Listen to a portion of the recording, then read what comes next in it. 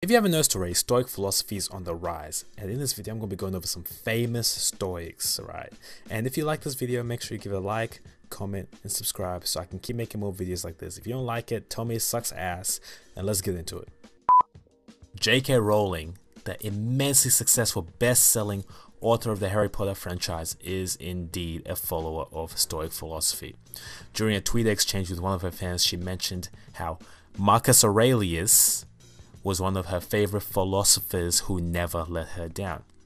Keep in mind that before J.K. Rowling was a billionaire, before she was a household name, she went through 38 different rejections while taking care of her family as a single mother.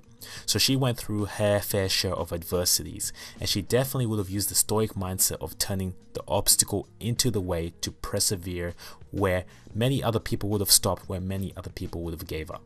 So she's definitely a follower of the philosophy. The author of the game, Neil Strauss, also known as Style, listed On the Shortness of Life by Seneca as one of his favorite books of all time.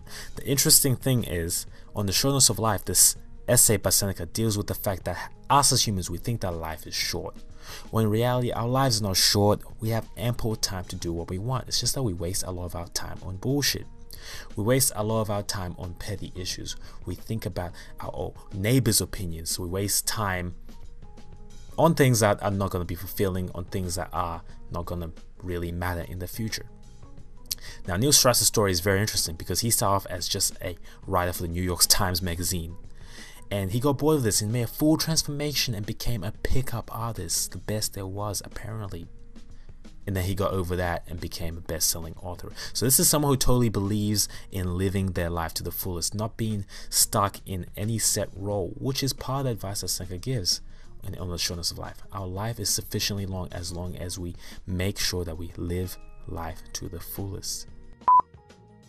Grammy Award-winning conscious rap artist Lupe Fiasco has been known to be an avid reader of Stoicism.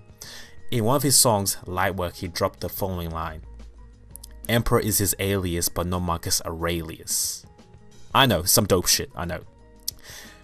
Lupe Fiasco has been known to recommend Marcus Aurelius' Meditations, his personal handbook, to various fans all over Twitter in various tweets.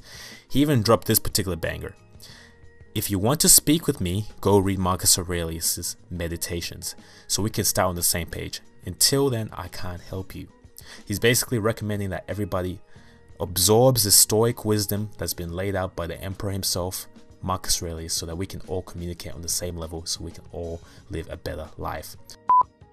Another famous Stoic is Nassim Nicholas Taleb, who is a Lebanese-American essayist, a scholar, a statistician, a former trader, and risk analysis. He is well known for his best-selling book Anti-Fragile, in which he talks about the anti-fragility of Stoic philosophy, especially Seneca's philosophy. Now, Nassim said, "A Stoic is someone who transforms fear into prudence, pain into transformation, mistakes into initiation, and desire into undertaking."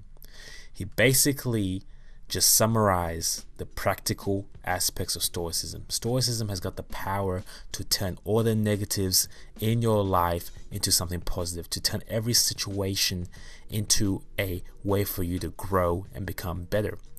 Stoicism is based off perception. Everything is about perception. So we can determine the quality of our life by how we choose to perceive the events that happen in our lives, as Epictetus often talks about.